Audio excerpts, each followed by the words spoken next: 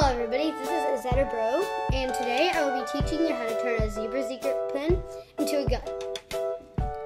So first, you're going to unscrew the cap of the pin, and you're going to take everything out of the pin. So you'll have the cap, the ink cartridge, the spring, and once you turn the pin over, a white cap should come out, and the pin holder itself.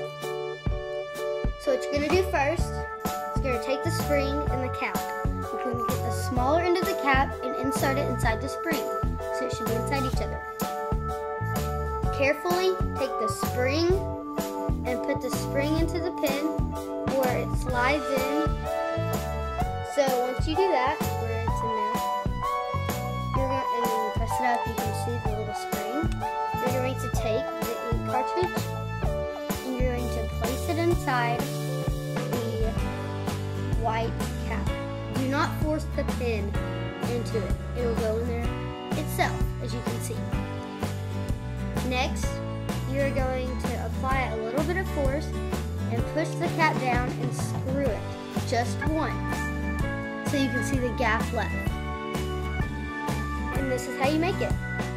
We will demonstrate how it works. My assistant and I have both made a pin, and this is him shooting his pin. Nice. Here's a demonstration from it going up. Please comment, like, and subscribe.